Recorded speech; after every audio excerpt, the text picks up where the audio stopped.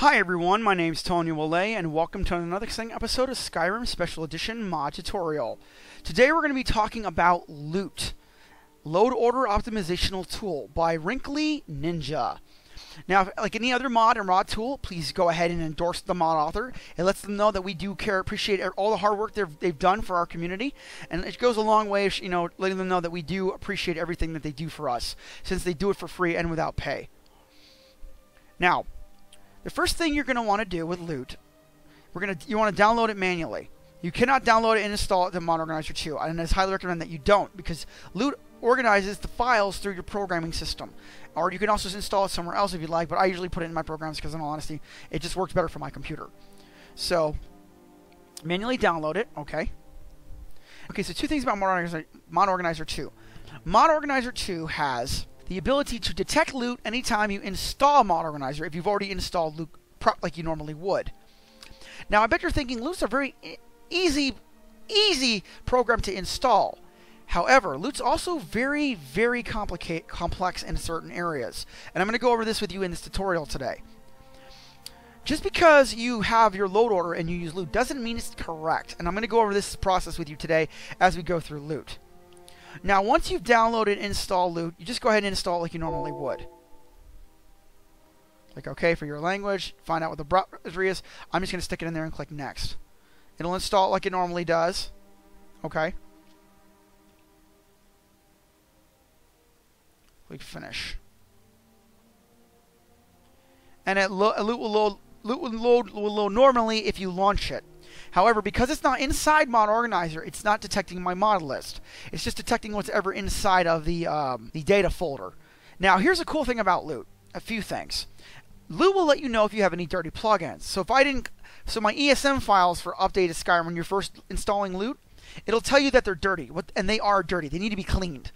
That's why in Mod Organizer 2, I've already cleaned these files, and I created what's a little mod called Update Clean Patch, and you can do that with SSE Edit. Okay, and I'm not going to show you how to do that because there's no point. They've already been cleaned. But there's a small guide. You can go ahead and click on this, okay, and it'll show you how to do it. And I can always say that for another video on how to clean a mod. And the cool part about this is it also tells you if there's any errors in your mod list. Let's say, and I'll give you an idea in a moment. So let's go ahead and we're going to load up loot through Mod Organizer 2. Now, Mod Organizer 2 already detects loot, but just in case you need to update loot, click on loot, and it will click on the launch file where it is. However, you do want to navigate to loot just to make sure the exe file is up to date, so it's in your programming files.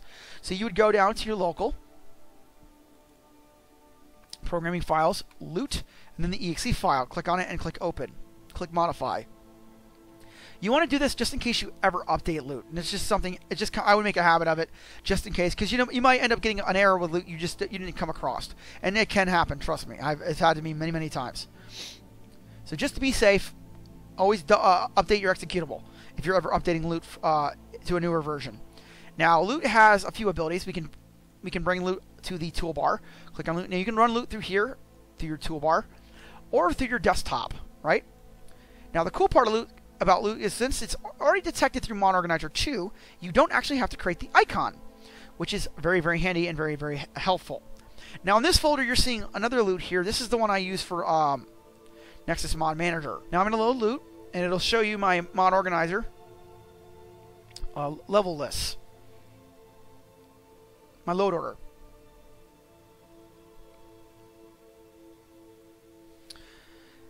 In loot, you can choose your games right here, and it'll anywhere from Oblivion, Fallout 3, New Vegas, Fallout 4, and Fate's Edge.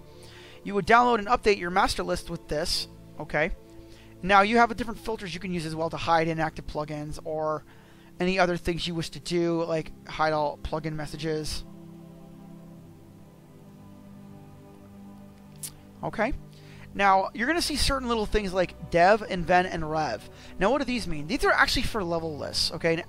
Certain mods have them, and as you can see through your level list here, like this one has dev names as well, depending on the load order that you're going to build. And you use these for Matador Smash's Smash Patch. So Matador Smash, you create a Smash Patch, you use the dev and rev, along with Wire Bash. It just helps make your armors, your NCPs, and your weapons, along with monsters, level lists, work well together. with the different mods installed. If you ever get an error message, it'll be like a little red thing, and Loot will tell you what's wrong with the error message, and you can go from there. Let's go back to plugins. Now, to organize your loot order, you click in the Start Plugins. Real quick, I just want to show you this. Now, let's say you don't know where your ESP is in the loot order, but you want to find it. So let's say I'm looking for leaf rest. Well, I just type in leaf, and here it is. I know exactly in my load order in loot where I can find the setup. Here, before I organize it and then after I organize it, I can just look it up again if I want. Okay? Click out of here. Now over here, you can check out copy content, refresh content, check out loot settings, where things are organized, how it's based on certain games, update master list automatically, enable debugging log in case loot messes up, etc.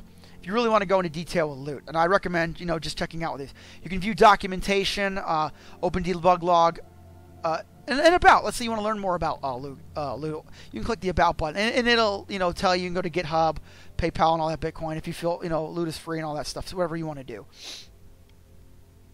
It has all the copyright claims and everything there from wrinklyninja. All right, now we're gonna go ahead and we're gonna load up the. We're gonna sort the order. Now when you're done, you just click Apply. Once you're done, your loot order is done. Click Exit. Okay.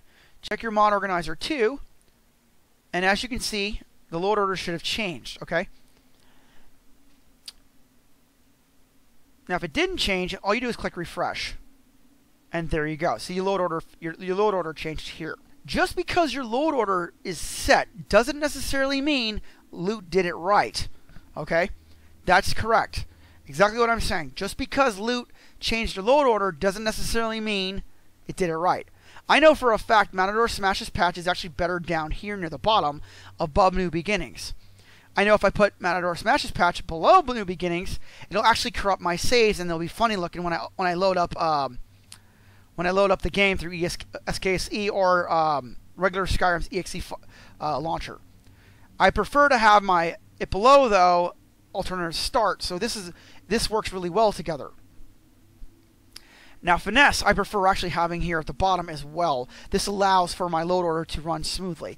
Now, another thing I have a problem with is, believe it or not, realistic waters. I want them all together. So I like to have them all together, not up here. So now, the cool thing about Mod Organizer 2 is if you click on the mod, it'll highlight the mod on the right-hand side here, and it'll also show you the mod up here, right? So you can find realistic waters. Now, if I click on this, it'll show me realistic waters is in my load order, all of the patches and stuff. See? And I can slowly go down and organize my load order depending on the colors, which is really, really handy. Now this should load a little bit quicker than normal now, and my waters will look better inside the game when I load it up. And always double check your loader. And you're literally gonna run across things where you're gonna have mod conflicts with each other. And I'm gonna give you a good example. So texture mods, like let's say Realistic Waters has a conflict with the Sky Patcher here for E and B. I'm using a subsurface scattering mod that I installed, right, from another mod author, and this patch is having a conflict with Realistic Water. But if I put it down here and I'm using an E and B, right, it'll basically override the waters, making it look nicer. It'll spread it out for the E and B if I'm using one. But I'm not using this particularly for an E and B. I'm using this for an actual mod that requires this, okay? Because of the textures and the meshes. Now, let's say I have a good example is Immersive Armors and Crossface and improved Crossface helmets. They both have a conflict with the steel helmet, which will make, if the Immersive Armors is below or above the Crossface helmet, if it's above Crossface helmets, improved Crossface helmets, the steel helmet will be put on the character that you have in your game, and they will actually be hollowed head. You won't actually see any heads, but if you have it below it, you'll actually get to see the steel armor with the Crossface helmet. So Immersive Armors is a good example of that. See if I can find it real quick. Yeah, Hoth Troopers here. Here's Hoth Trooper, and Immersive Crossface helmets will have a conflict with that. Immersive Armor, you see Immersive Armors, and I also have the UUMP body physics, which also has a conflict with that. But I know for a fact crossface helmet is below this, so it'll override this, allowing this to not have a big head. Now, if it's in reverse while I'm playing the steel armor and the head is really big, I'll just take this mod and I will, in my loader, I'll just put it above this. And what that will do is it'll override, this one will override this one, allowing for the helmet to work properly. But for right now, we're going to leave it where I had it. Okay? And then, like I said, if you're ever doing your game, you want to test. So guys, loot, this is how you install and use loot.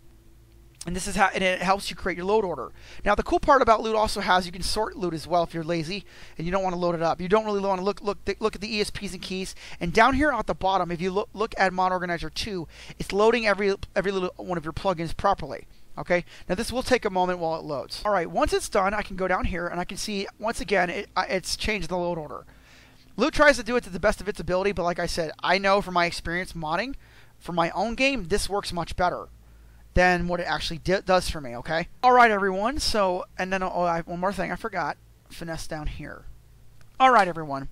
So, that's how you install loot. That gives you, hopefully, a good, clear understanding of how it works. How your load order on your right side can also affect the load order on the left side in Mod Organizer 2. Also, another quick tip, after you make your load order with Mod Organizer 2 on the right side, make sure you line up all your mods correctly with the left side of the panel on Mod Organizer 2, and you can do it under the Priority tab. Now, you can also organize any way you want through groups, categories, etc., etc. But you want to make sure everything's working the way it's supposed to, and it'll look like this. What I recommend doing is organizing it through your priorities, and then clicking the Nexus Mod ID. It'll do that as well. Or you can go back to no group and it'll look like this, okay? But make sure you always have it under priority because that way it loads accordingly when you load up your game through your SKSE, EXE, or even your Skyrim Special Edition EXE file. All right, everyone. So what do you guys think? Did this hopefully this little tutorial help you out and hopefully give you a good understanding of how loot works? Please let me know in the comment section down below. All right, guys. If you guys like my videos, please go ahead and like and share with your friends. If you guys like my channel, please go ahead and subscribe. Once again, my name is Tony Wale. Thank you so much for the click, and I will see you next time.